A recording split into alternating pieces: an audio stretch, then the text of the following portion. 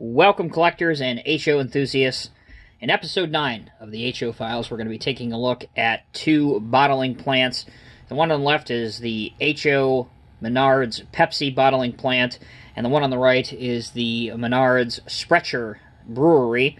Both of these buildings, as I mentioned, are made by Menards, and they are in 187 or HO scale. So the cool thing about these buildings, as you can see already from the footage that you're seeing in front of you, is not only do they have some working lights, but they also have working features. Now the Menards Pepsi plant, as you can see, there's 3 animated roof vents that spin in unison. And over there on the right in the Sprecher Brewery, there's a light that blinks up on top of the water tower, and also an animated Sprecher sign as well. So really these buildings are quite cool, which is obviously what you'd come to expect from the Menards buildings. Highly detailed. They each come with figures and accessories. So without any further ado, let's go ahead and get started. We'll start off with the Pepsi bottling plant. So it doesn't come with any of the 3 trucks that you've seen that you see in front of you, but it does come with the figures on here, as well as there's Jack the German Shepherd. So let's get the trucks done and get those out of the way first. So these are a Menards product as well. They're made by Denver Diecast, which is the company that does the diecast for Menards. This is the Pepsi truck, Pepsi beverage truck, which is an international Durastar that is not licensed, but as you can see, that cab is clearly an international Durastar. And it appears as though this is the tooling from the Boley and Scene Master beverage trucks, so they must have worked out some sort of trade deal there to be able to use it. It is a pretty high quality model, and there's even, you know, where the dolly would go back there, and it's mostly a metal piece, with the cab being metal, as well as the bottling, the beverage part being a metal piece. So this is offered in 3 different versions: the Pepsi version, as well as Mountain Dew, because Mountain Dew is owned by the Pepsi company. And then it's also offered in a Budweiser truck, which I do not own. So there is the Mountain Dew version. So I have 2 Pepsis and 1 Mountain Dew truck. Alright, let's get started with the building, as we can pull it a little closer. You can see that it has 3 loading bays, 3 truck loading bays that say do not park in front of door, obviously because that's where the trucks would back up into.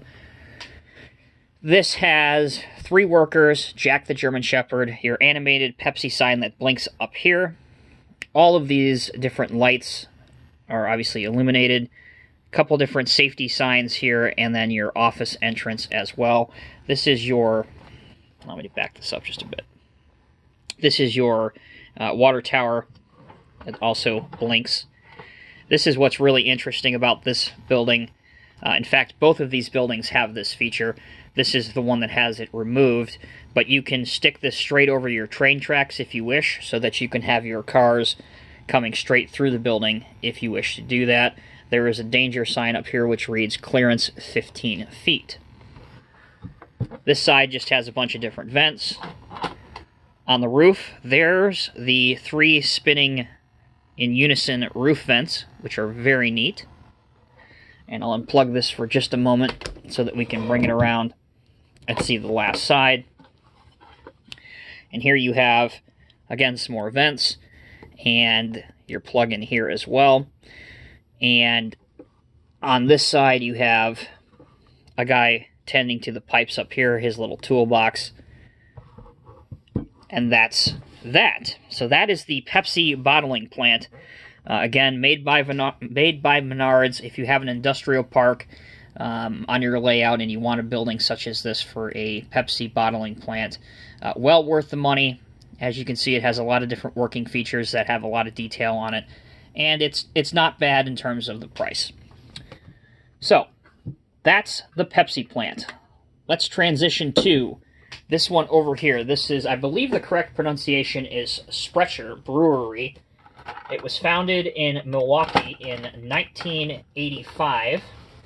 And what's really neat is this was the first craft brewery in Milwaukee since Prohibition. So kind of an interesting tidbit there. Starting off with the front, you have the loading dock. Again, Jack the German Shepherd. Some figures here, some dollies. Obviously, they're carrying some different components on the dollies there. Your Sprecher sign illuminates and flashes, and it reads up on top, if it will focus, established in Milwaukee. Coming over here, this is your side entrance, and obviously where you would plug the plug-in if you wanted to do it here. You can also plug it in underneath if you want to. This is what I was talking about on the over there on the Pepsi plant. This section right here can be removed if you want to place this straight over your tracks and have your trains coming in and out of it. That's up to you.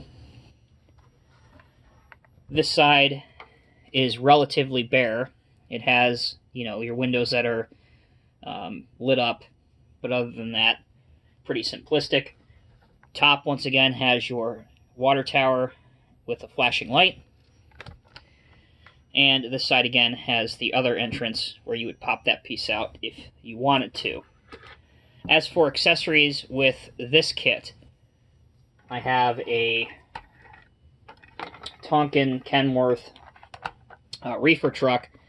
Basically because the quick research that I did for this, I don't think Sprecher, and again, forgive me if I'm not pronouncing that correctly, I don't think they have their own trucks or if they use LTL, but I couldn't find any reference photos of their, you know, like you would obviously see Budweiser or Miller Lite. You would see those trucks on the road. I have never seen a Sprecher truck, so I'm assuming that they just do, you know, the LTL type deal and use other carriers. So I have this type of refrigeration unit parked out front, and this particular model has your Thermo King reefer unit on the front of it. So it makes a nice little addition to have in front of a brewery. So there you go, collectors. That's both the Sprecher brewery, and as if you can probably hear it even over me yapping, but both of these, because it has an animated feature, they actually make a little bit of a noise. But to me, that's not too big of a deal. Obviously, when you're running trains and you have other things going on in the background, you're really not going to be able to hear it. But if I were to be quiet for 2 seconds, you can kind of hear that little bit of a noise, and that's due to, again, the animated sign that's going on, and the Pepsi building does the same thing. So just be aware that you will have a little bit of noise. But again, if you're running any sort of trains or any other thing on your layout, you're not going to be able to pick that up. But again, Sprecher Brewery, very nice building, and then the Pepsi bottling plant as well. Slightly larger building, also pretty detailed, also has working features with the vents on top of the roof, with the water tower that lights up, all these different lights that light up as well. And again, the fact that both of these offer you the opportunity to run your track straight through them, which makes an impressive display as well. So there you have it, collectors. Thank you so much for watching Part 9. Let me know what you think about both of these buildings, and if you have either of these in your collection, or if you would like to add them to your display or collection. Until next time, I'm Tommy with Diecast Emporium. Thank you so much for watching. We'll see you in Part 10.